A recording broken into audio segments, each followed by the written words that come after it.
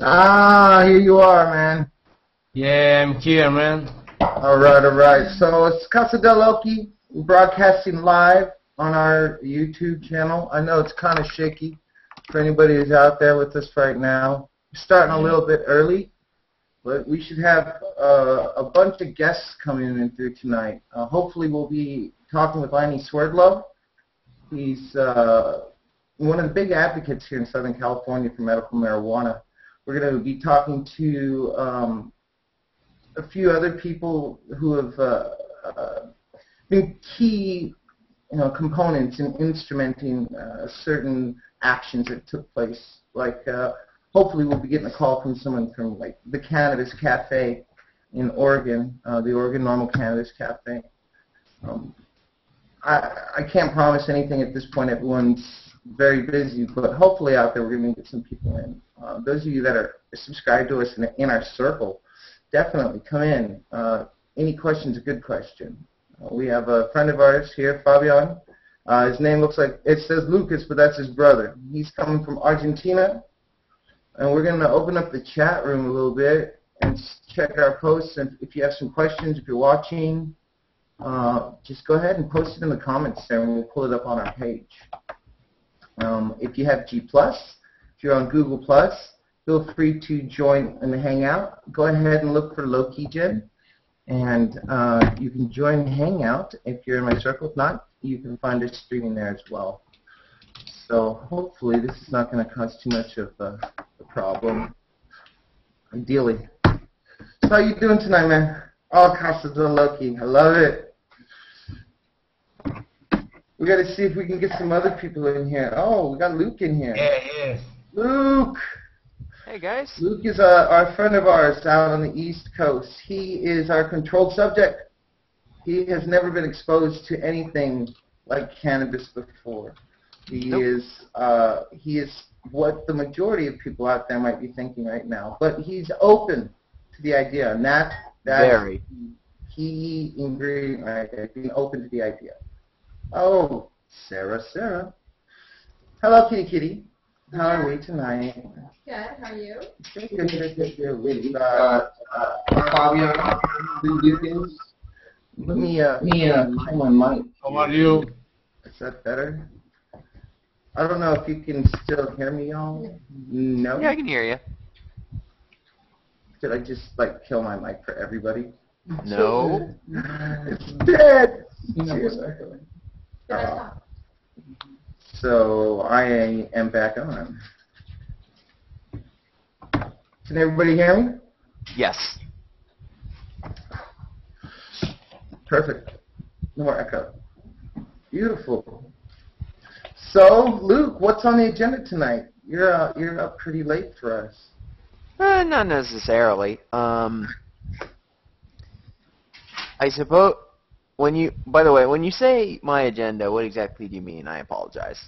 I'm sorry. What I meant by is you are exposed to what the majority of people will be exposed to as far as what is open and available knowledge on cannabis. That is correct. You are also willing to take into consideration that there might be some beneficial use with cannabis in yourself, for whatever it may be, or you just want to try it, just to try it. I mean, what happened to humanity having a rite of passage where we get to try things? There's a point where in every aspect of mankind we have these rite of passages, but we're starting to see less and less of that around here. Right. It's like we think of the indigenous tribes of the Central Americas and of Africa. Like there's one that makes a woven glove filled entirely with powerful bullet ants with the stingers inward, and they have to wear that for a full 20 minutes.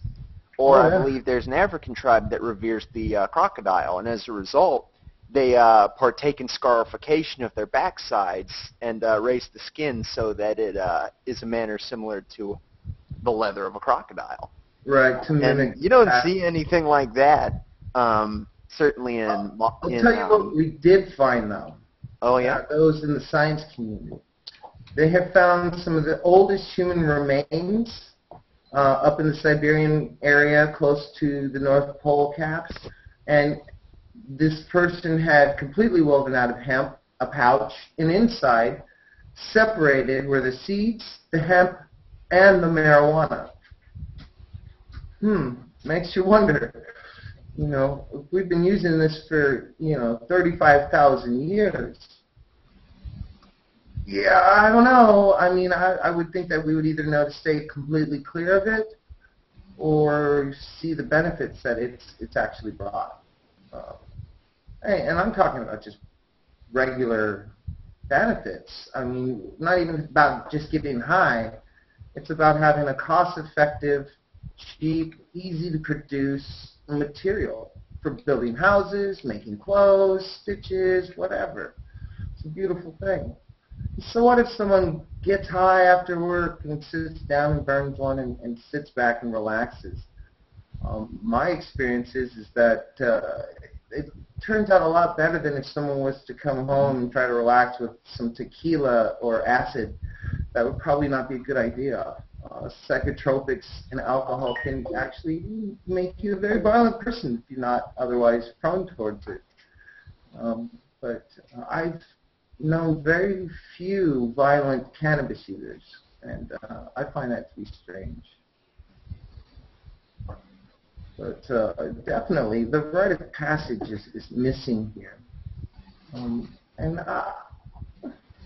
from an anthropological standpoint, I would think that we need some form of that. I mean, I can remember, thinking, oh, crap, we're supposed to go do this and that, and as a kid, you go out and you do the opposite of that. You get drunk or steal cigarettes, and you're trying to be so cool and adult. These things we have to experience as human beings, or we lack that ability to associate.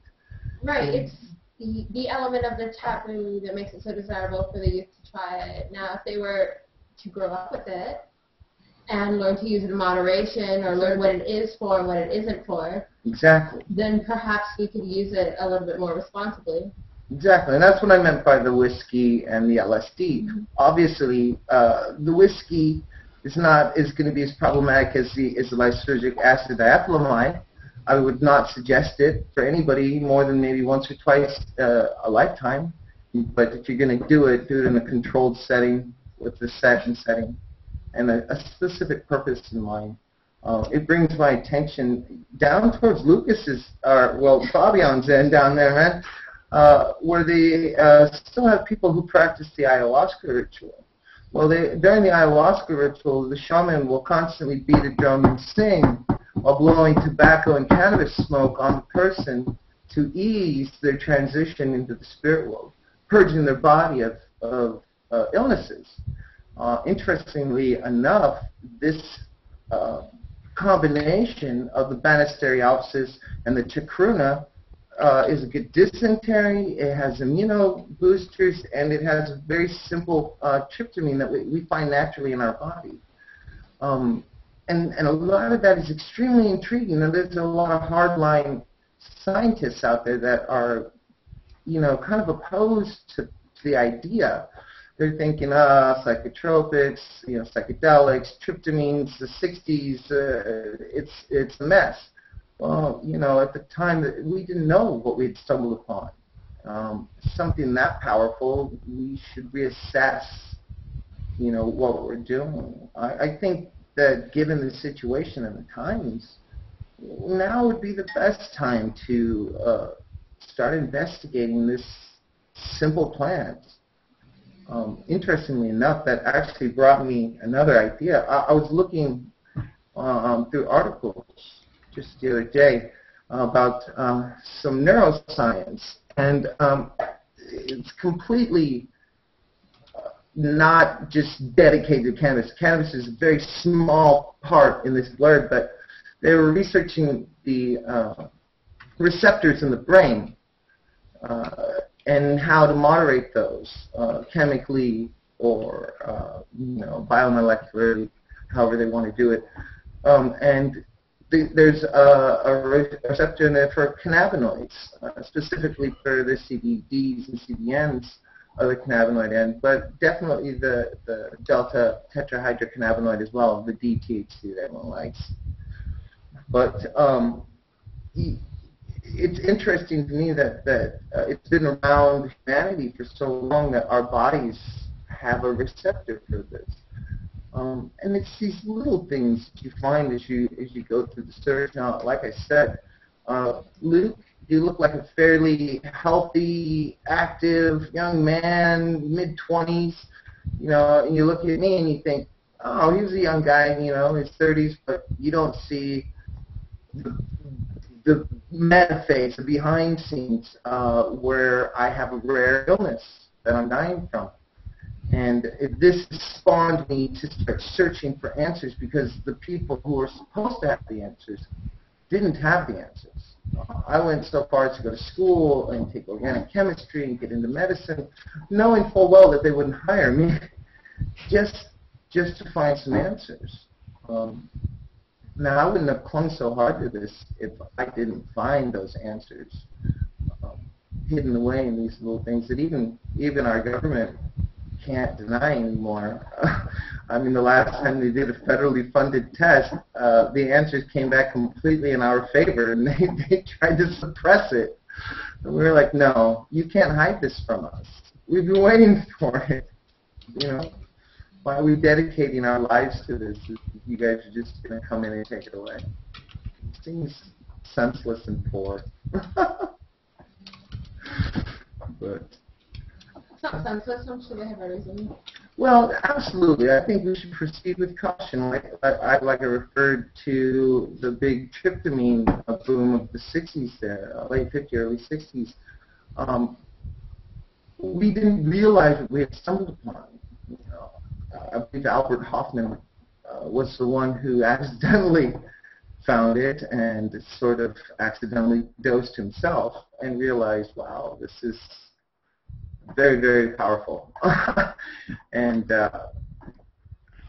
I should probably, you know, I want to share this with the world, but how? How do you approach something like that? Looks like we lost Fabian. Well, he was tired and drunk. And from what I understand, he only gets stuff from Paraguay, and unfortunately, it's packed. I've seen this processing. It's not pretty. I don't know if it's exactly the way they do it in Paraguay and Argentina, but I know in India and in Mexico, they like to pull the plants and roll over them with a steamroller and then pile it up and pour ammonia on it to force it to dry faster. So it's horrible. And with the advancements of the indoor cultivation that we have, it's senseless. From this small subject, from this little humble plant, cannabis, opened up my eyes to a whole new world: aquaponics, hydroponics, you know, permaculture, sustainability, where you can take an established old-growth rainforest that generally gets anywhere between 1 to 2 inches of topsoil a year, whereas with certain permaculture techniques, you can jump that up to 12 to 14 inches of topsoil a year. So instead of us excavating it, we are producing it. But why is topsoil so important? Well, topsoil is extremely important because right there is where the bacteria and mycological activity actually happens. There is, it was released. Dr. Paul Stamets did this study on it. And Dr. Paul Stamets specializes in mycology, which is the study of fungi. To grow a plant, you have to have fungi. They're symbiotic. One will not exist without the other. People say, I grow hydroponics, I grow with chemicals. You know, you still need the fungi. That's what the mitochondriaceae is that we add to the tank. Not everyone would know that because it looks like a powdery substance, so it just looks like another chemical. And really, honestly, the only difference between organic and chemical is the carbon marker. So if you want, you could just throw some carbon in there, and now it's organic. I like that. Well, I was perusing the YouTube channels for different growers out there. There's someone out there. I don't know if you all have the chat window open, but I'm going to type his name. NE1 Can Grow. Now, people are asking me if I'm a salesman or I'm trying to pump, some kind of profit out of this thing. Well, hell yeah. But, that's not my intention. I would love to be able to do this and live off of this, providing this information for people. What we're trying to do is sift through the crap to find relevant information, stuff that we know to be true, and not just some hocus-pocus bullshit. I really wish Lanny was on right now because he described it so perfectly in one of our videos when we were interviewing him. Saying that you want to use cannabis as a holistic medication is like saying you want to drive a Maserati because it's a car. I can see it both ways, but really it's silly. Why would you need a Maserati to drive a car? I mean, that would be great if you had one available. But people need to decide what they really want, and the information's out there. We're not stupid. Human beings have a great capacity to learn. Oh, blowing up. So, Luke, how are things over there? They're going quite well. Weather's cool for once, and the Memorial Tournament has been seeing a lot of people coming in. Going to make work interesting tomorrow. Oh, that'd be fun. Oh, wow. I'm going to have to turn this thing off. Do-do-do-do.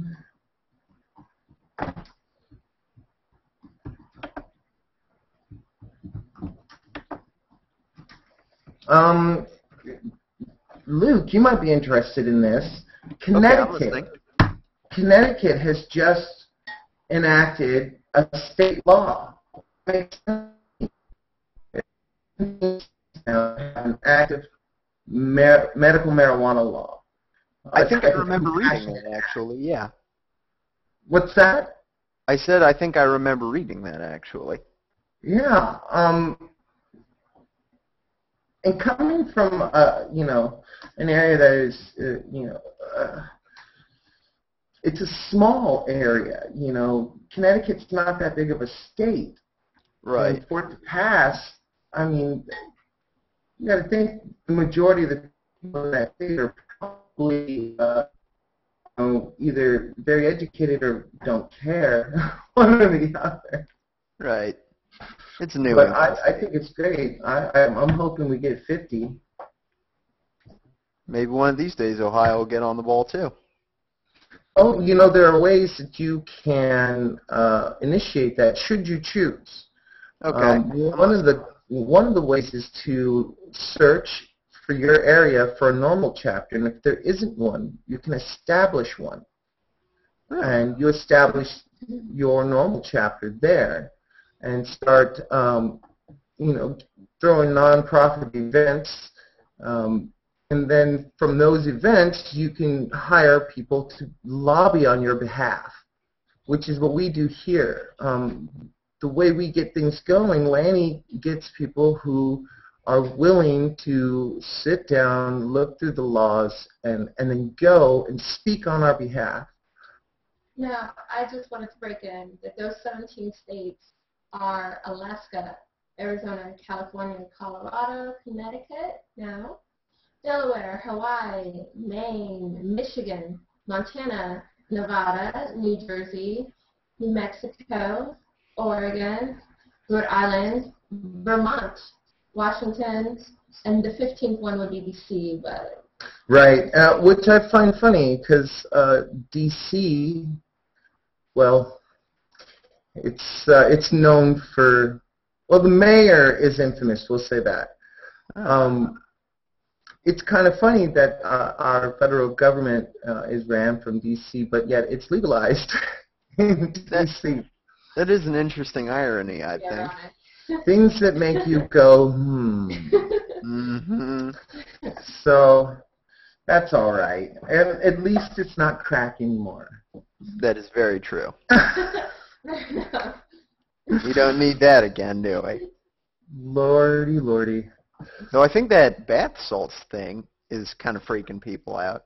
Now, I might like to add, for the individuals who might be watching, this is not genuine get them at a pharmacy or at a general store bath salts. These are special, similar sort of chemical that have extremely volatile and volatile psychoactive ingredients. I unfortunately do not know what they are off the top of my head, but I do know that there are 3 of them in number, and they have been quoted as having the effects of heroin, PCP, and also crack all rolled into one.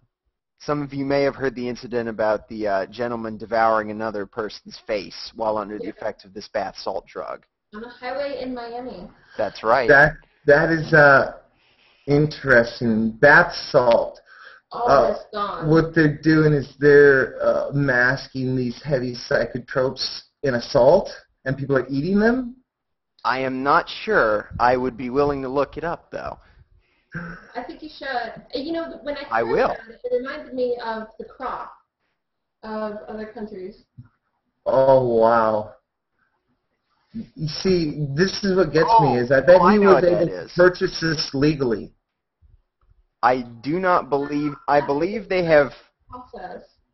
I believe they have recently illegalized those primary psychoactives. The BK D2M3 or something like Where do they that. get That might.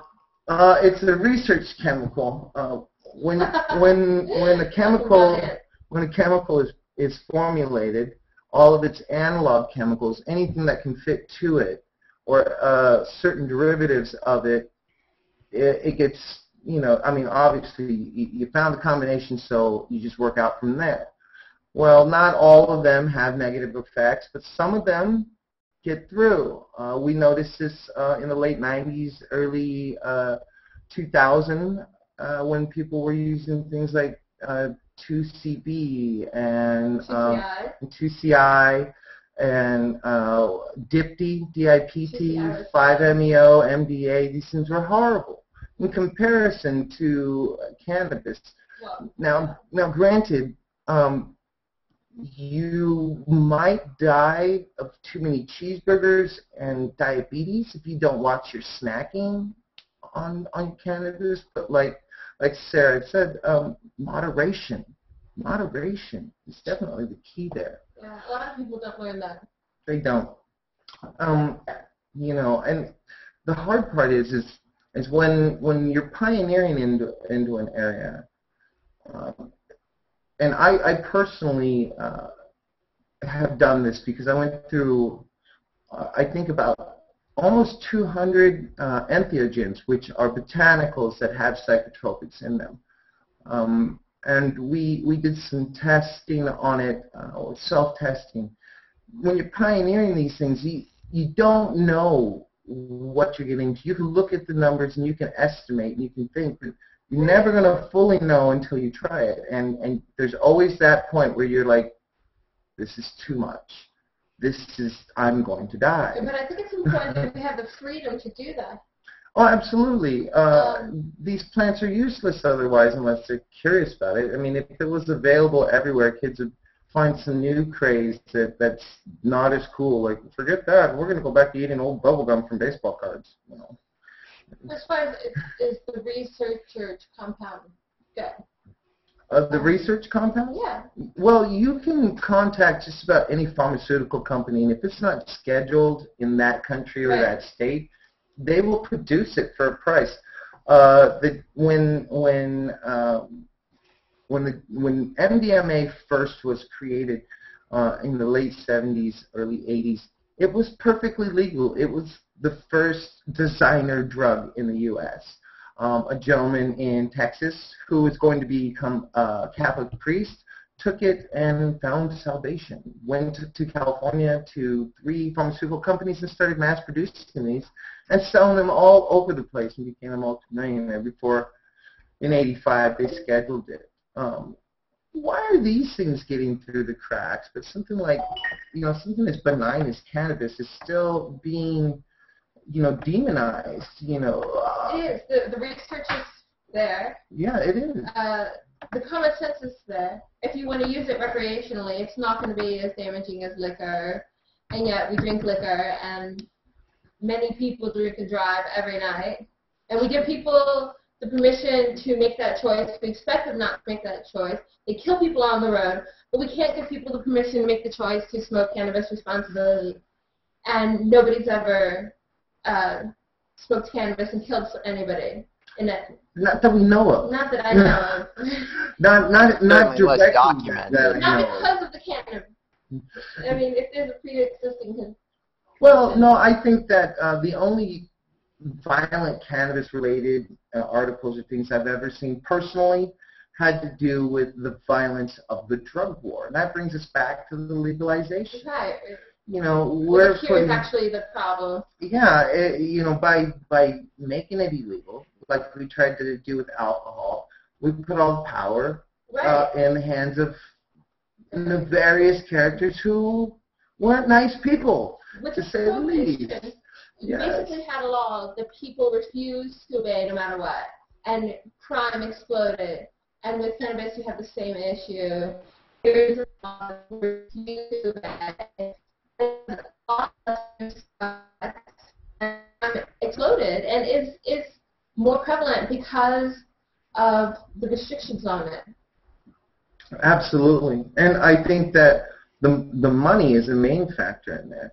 These illegal groups don't want it to be legalized, so they deliberately partake in these violent acts to demonize it in the press, to keep that money in their pockets. And if we go and reschedule it, I mean, look at what happened in Mexico. They changed their government, rescheduled drugs, and had decriminalization to a certain amount for personal use. And this was everything, not just cannabis. And these cartels, these groups of people, they started fighting back by just killing innocent people, and kidnapping them. It's craziness. It's like we think about the Ciudad Juarez region, which has been God knows how long, and how many, police chiefs who have taken up the job, then retired, or died out there because the war never stops, and it just keeps getting more and more brutal. Right. And it's not just that region. That's just the region that gets a lot of press. That's all over Mexico. It's all over Central America. Oh, yeah. Yeah, and it's sad, too, because really it's so simple to grow. It's pretty benign. It is. It's rather benign. There was a gentleman in Canada who tried to see how much you could take orally of cannabis to deliberately try and overdose himself. He was dealing with a bad case of manic depression. And he consumed over 100 grams of extracted hashish baked into cookies. He just took a nap. He fell asleep on his chair and missed the entire weekend. And he was very upset about this, not because he didn't die, but because he missed the hockey game. He was trying to overdose. Oh, but if he wasn't going to overdose, dang it, I want to watch the hockey But he was game. angry because he missed the hockey. All right, fair enough. of course. He is Cheap complaints. That's how dire it got for him. Canadian priorities. We have some topics that we're going to stick to. One of those is in regards to the fact that the Veterans Association is trying to petition for Obama and the political regime to go ahead and reschedule marijuana so that it can be used to treat combat soldiers of PTSD and other ailments that are caused from being out in combat. And I know that you personally, Loki, you have to deal with the same sort of situation, not necessarily combat related, but they've also stated that it can help in head trauma, Alzheimer's, all sorts of things. Right. If I remember correctly, there are certain, like in football especially, with linebackers, they sustain head injuries. Baseball rarely, unless they're not looking to get hit in the head. And they don't realize it at the time, but later in life it becomes very problematic. Yeah. As far as the PTSD, honestly, I'm not a veteran. I have been to no war. War is scary. I would rather be in a lab with test tubes and urine. But the PTSD, definitely. If you saw me 2 years ago, towards the end, the latter end of a really dark moment in my life, I weighed about 100 pounds more. I had about, I don't know, 2 feet of hair. My face was like Grizzly Adams, and I could barely move, and it was horrible. And I finally broke down. I gave up. I said, this is it. I have to take all of these crazy pharmaceuticals, and I'm just going to give up. And then my father, now this is a man who spent his entire life in the military. Okay, he was 16, stationed in Okinawa in '56, and he'd been in the military up until, I think, about 25 years ago, 30 years ago, who tells me, well, I remember you tried smoking that pot stuff once in high school. Yeah, once or twice, maybe more. But, you know, he of all people, said, well, it's legal in California. Why don't you come down here where we can help you with your family? Why not? Why not? So I came down, and I shed about 24 pills a day. I knocked out almost all the time-release narcotics, things like OxyContin, simply by adding a regimen of diet and cannabis to my life. Now, there are certain things that I cannot fix, and unfortunately, this is why we have these pharmaceutical companies, because there are some things that we do need these drugs for. I have seizures because I have 2 completely separate hemispheres of my brain, apparently. So, yeah, but as far as like the PTSD sleep habits, it helped a lot with those. It helped a lot with tension and anxiety. I used to give myself migraines because I had so much social anxiety at that point in my life, and dealing with the pain of a spinal injury and the deterioration of my bones, you know, I thought the world was coming to an end for me. I thought, well, as far as Darwinism goes, I fail. But, you know, like the phoenix, I came down here and planted a little seed in the ground and did really nothing to it. And boom. So it gave me part of my life back. And now part of my life back is better than what I had before, which was nothing. So I'm definitely happy for it. And the fact that our own Veterans Administration wouldn't be open to help people who defended our country and tried to do the right thing in a horrible, hostile environment, something we inflicted upon them, and to not allow them to have this kind of peace is just crazy to me. It reminds me of the Oregon Normal Cannabis Cafe. I wrote a piece about the cafe there, and I spoke to many veterans from the Korean War, the Vietnam War, to Iraq, Fallujah. They were all in there. And there was doctors and lawyers and all these people that you would see on a regular basis, but you never would ever think that these people were utilizing cannabis for what they were utilizing it for. You know, and to see the difference firsthand, it compels a person. You know, scientists are always going off, we need concrete evidence. Well, the concrete evidence is going to come when you see it. The only way you're going to see it is to take that step and try and change the laws. And I think that it's crazy that they'll prescribe Marinol to veterans. They'll prescribe you Marinol, which is completely ineffective for PTSD, by the way, because it's the CBDs and the CBNs and the CBCs that are working mainly in this, to ease the tension, to slow down the synaptic fire in the brain. Despite that, in the article that I read, they are actually, they're saying, screw what they set up over at the Hill, we're going to freaking prescribe it to them anyway, as long as it's legal in the state. There you go. They made the decision, they're just going to do it. Good. So, I mean, they're going at odds with the White House, but, you know, they need to do it. They realize the medical benefit for this, and they're saying, screw you, we're doing it anyway. which Very is nice. pretty awesome, and that helps. Yeah. And then another thing is, boom, we have a breakthrough discovered in medical marijuana cancer treatments. Yes. I remember reading about that. This first came about that I know of through a gentleman out of Nova Scotia by the name of Ricky Simpson. It's definitely someone to look up.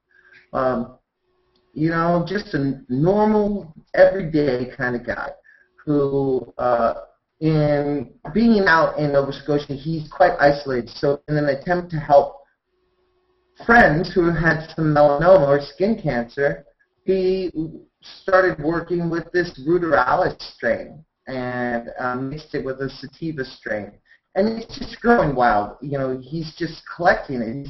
He's not growing it in a greenhouse. There's no special treatment. He's just collecting healthy wild plants, and he's extracting every cannabinoid out through a polar, non-polar extraction and putting them in the 10 cc syringes, and they're applying it topically. People are finding that it's actually starting to repair damaged cells. Well, apparently, if I remember correctly, Hebrew University, Professor Raphael Meshulam, took cue of this and started doing a major research campaign out of the university there. Other universities followed, which is fantastic. Though the legal system up there still tries to prosecute the poor man as a drug dealer, even though he makes no money off of it. In fact, he goes into debt every time he does it for somebody. They have to release him, but the medical community, the scientific community is like, well, wait a minute, you know, we got to look at this. And Dr. Raphael Meshulam says it. People use cannabis because it works. Simple. It's as simple as that. And out of all the plants that we could have on this planet, I think this is one of the simplest plants to grow. Coming from an organic farm kind of background, there's this old saying amongst the old organic gardeners is feed your soil, not your plants, and it'll grow. Now, in D.C. alone, on both sides of the river, one of the rivers there, I mean, all around the White House, all through D.C. were just acres of this wild cannabis growing back in the 30s and the 20s, you know. And it was just in such abundance around there, and nobody paid any mind to it. And then all of a sudden, they unleashed this campaign. Well, I'm sure everyone knows all the sordid tales of the past and the propaganda. The emperor wears no clothes. Yes, you know about this. Thank you, Mayor LaGuardia, for your contributions, you know, and thank you, the Treasury Department and Hearst and Dow Jones, all you guys for making this illegal so that you can be rich. If you've ever seen, I'm sorry if I'm interrupting. If you've ever seen the film Reefer Madness, it's a propaganda film from the 30s that blows the ridiculousness of marijuana and its dangers way out of proportion. It was first made by a church group that put it together to try and scare people because they didn't want certain people mixing with a different class of people, whatever that means. So, you know, being upstanding Americans and all, you know, God forbid you go against God or whatever at the time. Meant to target parents. Yeah, it was. It was. I believe definitely trying to figure out. The proper title of the film was Tell Your Children. The musical, and the lady who played the drug dealer was still alive, and she came out for the performance, and she said, it's fantastic. That is fantastic. The movies were new. We thought it was just fun. We didn't even know what marijuana was. We were just told to act these ways, and we had fun. She's like, I've never smoked pot. Most people didn't know what marijuana was back then because that was the wrong phrase for it. It was cannabis. It was hemp. Hemp. It was cannabis smoke. Nobody used the term marijuana except for slang. It was Mexican slang that was used in the yellow news in order to turn it into this demonized drug. Half the people that were voting against it didn't even realize that they were actually voting against hemp. Yeah, they had no idea that they were one and the same. They were killing the drug that they enjoyed the most, not even realizing it was being used under a different name. It was subterfuge is what it was. It was a trick. It was deliberate. It was deliberate. But we all know that crap. Yeah. What we don't know is how simple it is to grow this thing. Now, I get a lot of people that ask growing questions all the time. And if you don't have the seeds, but you have access to a plant and you want to propagate it, there's a very simple technique. A lot of people know about it. It's called cloning. And it's a simple bee hormone. You can get it at any flower shop, Lowe's, anything. You don't even need that. You really don't with this plant or any hardwoods.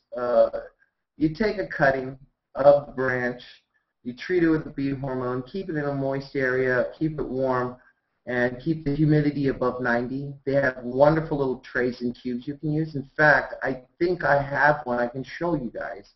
Let me grab it, and it's fantastic. No, I can get it. It's fantastic because it's designed to root plants, and we use this for not just cannabis, for all of our plants. Right. We went around, Sarah and I went around and cloned just from around the neighborhood, which was awesome because it's just that simple. And some of these other plants are harder to clone than the cannabis. I mean, literally, you can cut the thing and throw it into the ground and forget about it, and it grows. I've seen pictures of one that was a throwaway. It got thrown out. They didn't care. They threw it, the whole plant. They pulled it out of the pot, threw it out. They're like, oh, it's not going to do anything. You see this picture later on. It's crawled. I think it's in Jorge Cervantes' Cannabis Bible. The plant curls along the ground, sets root, and then goes a little ways and starts going straight up towards the light. It just takes hold. We call those volunteers.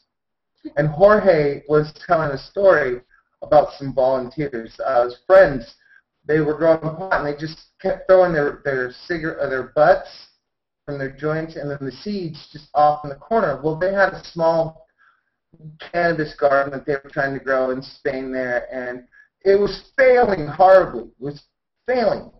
And Jorge went out there to go see it, and they're like, oh, our plants are dying. He's like, what are you talking about? They're massive. They're beautiful.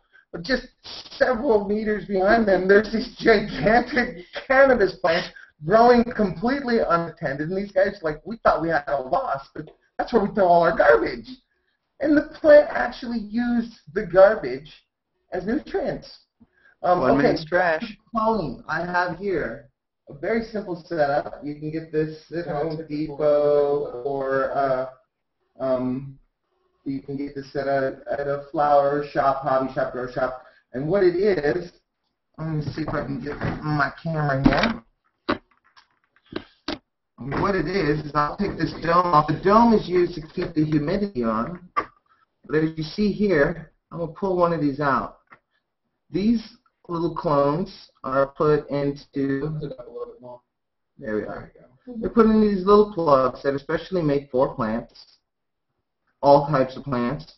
And all we did is we cut a little branch, snip, snip, right off the plant. We stuck it in this thing, which is treated. These are rapid rooter plugs. They also have something called rapid riot. Root riot. Root riot. I'm sorry, root riot. A rapid rooter is also a good one to use, as well as soil. You don't need this. You can fill these little containers with soil, and they'll do just fine. But those are so clean. Yes, they're clean. They're very fast. Very airy. And they got these little trays that hold them apart, and you can check by lifting it out of the reservoir tray. You can check to see if there's roots that are forming in these little holes. Right. And in which case you will know that you have a rooted plant. And at that point, you can take that little clone, and I'll show you what you do with it next. We have one sitting here waiting, which will bring us into some growth tips that I wanted to get out there for people that they've been asking me about. We have here a little clone that we've transplanted into soil. And I use these little inexpensive $2 for some 120 Dixie cups simply because I can see where all the root formation starts to come in. I think I can make it at. Yeah. Let's see if we can get it on the better cam there. Not really. In any case, when you have these in front of you, you'll see the dark soil. You see the contrast of the dark soil.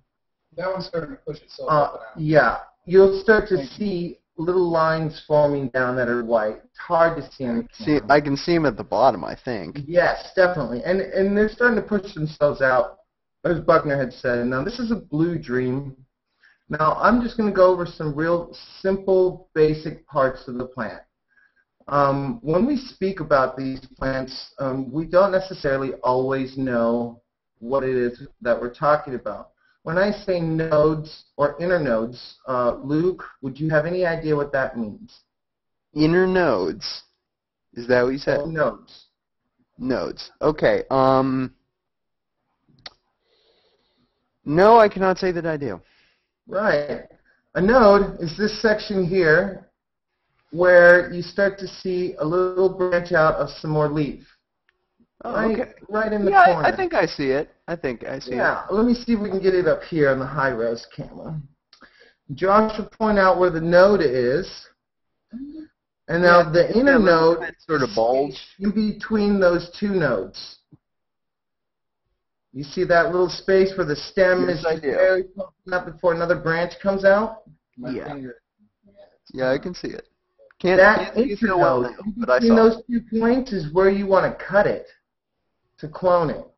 And then you take that and you stick it into your soil, your rock wool, your bee hormones, your rapid rooters, what have you. Very simple. This little plant here in that cup can be transplanted hopefully soon and give me and the other patients here in our house, Buckner and Sarah, enough medicine to get us to next spring. Ideal, isn't it? Well, unfortunately, pharmaceutical companies don't like that so much because you're not taking their medications and damn it, you're off of those narcotics. And we thought for sure if they were physically addicted, you'd stay on it, but it didn't work with cigarettes either, damn it. So that's a simple technique of propagation. I know a lot of breeders out there, good breeders out there, like to seed. A lot of people shy away from the seeds because they're like, seeds, it's terrible, it takes the potency away. It doesn't take the potency away. If you take the weight of the seeds out, the weight for the plant grown is going to be the same percentage. It's just not going to look pretty. But breeders, they fight for these ones. You hear about feminized seeds. Feminized. And let me give you the real term for feminized seeds. It's called terminator seeds. It's a way of making you have to buy their seeds again and again at $80 a piece. And that's a GMO, a genetically modified organism. These babies were taken from seed. And the way I know that this was taken from seed that was a mature female is there's a term called Banisteriopsis. That means Banisteri, meaning that it comes out both sides. You have branch, you have a stalk, and then you have a branch that comes right out both sides. This, as it matures, starts to come out one side and then the other side, and then one side and then the other side. So for any of the patients out there that are going into some of these grow shops and you're seeing these beautiful plants and you're being told that they're female and they're absolutely healthy, be careful, because if they're not branching out like this, if they are symmetrical, you're dealing with a seedling. And the likeliness of them guaranteeing that it's a strong female seedling, at that point, you start to get into some genetic defects like hermaphrodite in your plants, and that's where your potency starts to go poo-poo. Let me clarify something. When you said Banisteriopsis, you said it comes out both sides. What Banisteriopsis is what this is doing, is where it's going up and then up. Yeah, it's kind of zigzagging. It branches out at almost like this sort of angle. The way if you see them coming out symmetrically straight up on each side, that means seedling. That means it has not matured yet. Yes. Okay. Thank you for that clarification. Yeah, that was good to know. I tend to muddle things up a bit. I get really excited sharing knowledge with people. This is how I feel about most things. So, but we're hoping that this little baby here is going to do as well. so far, we're happy with it. It's the Blue Dream. It's a precursor to this one that has become a very, very, very, very, very popular strain with us. It's Skywalker OG, but not just Skywalker OG. This grower from a collective here in California, legally operating under Prop 215 and Senate Bill 420, Divine Remedy, very small. They don't accept a lot of patients. They have a very small menu, and the gardener puts all this time and effort into working these plants, but they're all top shelf. They're all worth it. This one just happened to be one that we absolutely love. Now, we've had Skywalker before. We've had Blue Dream before. But whatever the grower did to this plant, 2 thumbs up, double rainbow, all the way. I would love to come in and just learn from him. You know, I did talk with one of their drivers. I don't know how much clout he has, but I said, hey, you know, if you want to let us come in with some cameras and see all your stuff. And he was like, well, yeah, totally, that's fine. We're a business. Come on in, take a look. You know, that's great for advertising, which is fantastic because before, for, you know, since '96 when I started doing this, it was very behind the scenes. You weren't sure if you're dealing with somebody shady or not. Well, you're starting to get more people that are like, okay, well, it's just another business. And they run it professionally. They Absolutely. show it all professional. Absolutely. And that gives you a little more reassurance because if they're investing that much into it just to bring you something that is called medicine, then you should see that. You should see that investment. You should see where it's coming from. Now, I've been to a lot of dispensaries. I have been to hundreds, maybe even thousands of growth sites. And every one of them has their quirks and the wonderful silver linings and stuff like that. But every one of them is unique to the grower's tastes. And that's all we're trying to do is we're trying to capture, you know, what has been affected. Why is this so successful? Because not everyone wants to grow it. Honestly, it's a pain in the ass if you're growing it indoors. I mean, you still got to check timers and pH and stuff, but it would be so nice to have someone like Divine Remedy just down the street, call them up. You just show up, nice, polo shirt. Doesn't got to be a tie. he looked proper. I mean, I invited him in, Butler invited him in the house. You know, it's, you know, in some of these places, like my father and I, when I first came down, we couldn't find a lot of these dispensaries. There wasn't a place like weedmaps.com here in California and other sites like that. So we just went off of what, you know, the cards at the clinics were there. Well, anybody can put a card there. And we go to this particular dispensary, and I don't remember the name, but they weren't open for very long.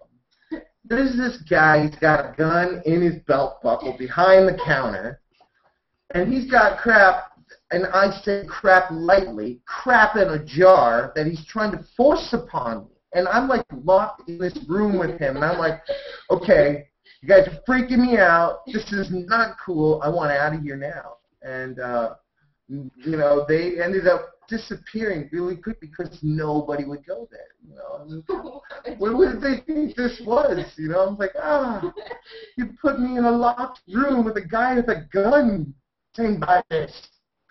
You know, or we've been to places like BP, and it was a beautiful clinic. You know, they had granite floors, and they had nurses and doctors there. They had educated bud tenders, not just young, good-looking girls and guys. These guys were educated. They didn't know. They deferred to somebody who did know. And I asked them everything from the way they grow their stuff to their curing techniques to, at the time, they were allowed to purchase from patients any excess stuff. You know, what was their testing processes? And I found that these guys used a mass spectrometer. And in fact, they used it so much, they spent the 80-some grand to buy a used one just to test everything that comes in there. And people are saying, well, I can remember when I used to buy it for this much and that much. Well, are you guaranteed that you're getting what you're getting? Is it in there? Is it on paper? Are these people willing to put their name out and their business to say that this is what's in here, we have quality control, and when you get it, it comes to you in a sealed container, and it is everything it's supposed to be. And if it's not, you can hold us liable. These places started sprouting up, and, you know, I think what it is people that are in government here don't necessarily know exactly how to allow the medical marijuana thing to evolve. You know, these are people who probably never smoked pot, maybe once or twice in high school or college or something, you know. They're in the politics their whole life. You know, so silly stuff like that around here, it's nice to see this change come about, to, like Sarah said, to break the stereotype of this taboo that these people are long-haired, loser, criminal. In fact, I think the only one who's really criminal in this house is me, and that's probably because of my use of the English language. You know, so I mean, you're criminal because you outlawed it in a lot of cases. Yeah, and it's a lot of it is ignorance. It's definitely ignorance. But hopefully those grow tips helped with the clones, and hopefully for those that are in California, a little enlightenment on different things that are happening. I believe we have an initiative that's coming up. Del Mar, for those of you who live in Southern California, Del Mar has just petitioned to regulate medical cannabis in their area. Dispensaries. Dispensaries, right. They had, the township had previously said no because there was lots of military people there. Well, as Buckner had mentioned before with the VA, that's not a big deal anymore. So they raised, you know, 2/3 more than they needed as far as signatures to get this initiative going. So now those that are in Del Mar don't have to drive to LA, Orange County, well, San Diego. That's an interesting point to bring up LA, because LA just put a ban. Yeah. They're putting the hammer down. They're only allowing patients and their primary caregivers to grow for themselves. You're no longer allowed to run a dispensary in LA. Yeah, and that is one of the things that passed over here is they forced the clinics to grow the cannabis there to regulate it. Now, that's what I would have thought at first. If you're going to be, you know, regulating this thing as a medication, it should be grown under controlled conditions. So, I mean, for me, that's a simple, you know, idea. That's what I would do if I was going to start one in the first place. But it's not cost effective for these places, you know. Luke had a question, I think. Yeah, Luke. Yeah, my question was in regards to the whole LA's banning thing and referring the growth exclusively to the patients and their caregivers. This I thought was kind of impractical because of in the sense that, you know, what if the individuals do not have the time or the physical ability to be able to invest what might be, I mean, you've been going over and over again that it does not require that much effort, but there is the possibility that it still might not be enough to grow. Yeah, and that's another thing, you know, that I get asked a lot is, you know, people are very interested in how to grow this themselves, and they want to be able to grow enough of it, but they don't want to have to put too much effort into it. Case in point, we have a senior gentleman who's not quite mentally stable that we're helping. I think it's Alzheimer's. I'm not sure. But he's got these notions in his head that he's going to start a very high-end hydroponic system, an NFT system, or nutrient film technique, and grow his cannabis indoors under lights, and he's not going to have to do anything. And he's just going to go in there and just magically pick it up there. So literally, it is the most difficult system to run. It is, and if he didn't have Buckner and I there, he wouldn't even know how to put the system together. He had no clue. Unfortunately, he's one of those people that needs a dispensary. Right. He needs a dispensary that will deliver to him, because I've been with him in his car driving now. I voluntarily gave up my license when I became disabled when I knew I could probably have a seizure or the medication might affect me. I gave it up. I do not have a license. It wasn't taken from me. But someone should take this old man's license because he crossed 4 lanes of traffic at 60 miles an hour to take an exit. I've seen that. You don't want these old people on the street like that. I've actually seen somebody get front side swipe. It's insane. Okay. So I would strongly suggest a heavy dose of cannabis for this guy just to keep him in the house. Uh-huh. You know, so These are the people who need that. And the funny thing is beforehand he tried the simplest thing, which was growing them in dirt. But because he ignored it and forgot about it and never watered it, they died. They do require some kind of care, especially taken out of their environment. So if they're not readily available to the open air and the wind and the water, then you have to maintain a certain amount. But like a house plant. You know, you water it till some water comes out the bottom. Every once in a while, you add a little more dirt. It's simple. So don't be afraid out there. New patients or new growers, people living in LA, we're here. Casa del Loki is here to find those answers if you can't find them. And if you have them, we're here to share them if you want to share them. We definitely are going to share everything we have. That is our contribution to this. We're unfortunately coming to a close of the first show here. I want to thank you, Luke, for sticking in with us. No problem. I want to thank Fabian and Lucas from Argentina staying up so late to be here with us, those of us at Casa del Loki. And for those of you viewers that have come by and was listening to us, we do a lot of grow topics. We wanted to touch on a lot of things today to pique your interest. So please, even after this broadcast, if you see this and you want to know something, post it in our comments. We are vigilant about getting the answers to those things. And if there's anything that you see in our videos, from types of lighting to types of soil and hydroponics mixes, we're not making a dime. We're non-profit, and quite literally we pay to do this out of our own pockets. So when we tell you, you know, this is what we've used, this is what we've found, this is what the majority of people think, the decision is up to you in the end, ultimately. But we can definitely help you try and clear away a lot of the garbage. So don't lose hope, LA. And yay for Del Mar, and let's hope that Ohio has an old chapter. If not, maybe, Luke, you can look it up just after this. And you do a little research on your own. The information's out there. Yay, Connecticut, 17th state. Yes, Connecticut. Connecticut, thank you. Double thumbs, 2 rainbows all the way. And Loki Jen, Costa Loki, Buckner, Sarah, we are here for you guys, always. So definitely. Subscribe, rate, comment. Check us out on Google+. We're on Twitter at LokiGen. Hit me up. I really have nothing else to do all day but do all of this for you, and I love it. So we're coming to an end. I want to thank everybody for the show, and please give us some pointers, tips. Tell us what you want to know.